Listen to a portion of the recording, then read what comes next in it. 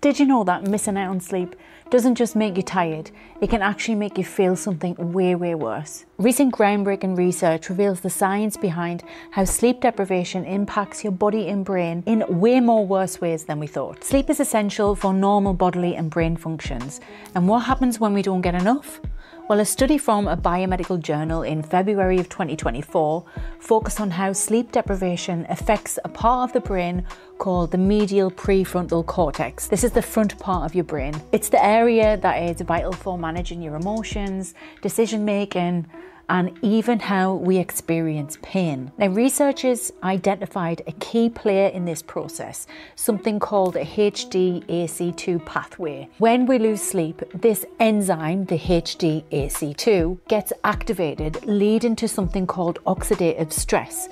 Now, this increases inflammation and damages your brain cells, ultimately lowering your pain threshold. How mad is that? In the study, rats were used to understand these changes, and the sleep-deprived rats showed a heightened pain sensitivity compared to the other rats who'd had sleep. They also had an increase in this oxidative stress and just generally more cell death. And this mirrors what happens in humans during chronic sleep loss. Now, the research paper was looking at ways to block this enzyme and block different ways of reducing cell damage. But ultimately, right now, what we can do is just focus on your sleep and making sure that you're getting the best quality and quantity of sleep that you possibly can. So what does this study mean for us?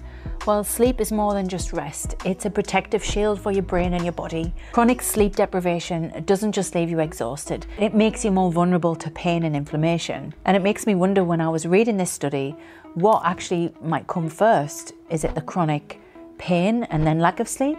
Or is the lack of sleep that leads to the chronic pain? But one thing's for certain, remembering that every hour of sleep is an investment in your well-being. And don't worry, I'm here to answer any questions. Let me know in the comments below. Good luck, sweet dreams, and I'll see you in the next video. If you want to know how to fall asleep fast, click here where I tell you some interesting tips you might not have heard before.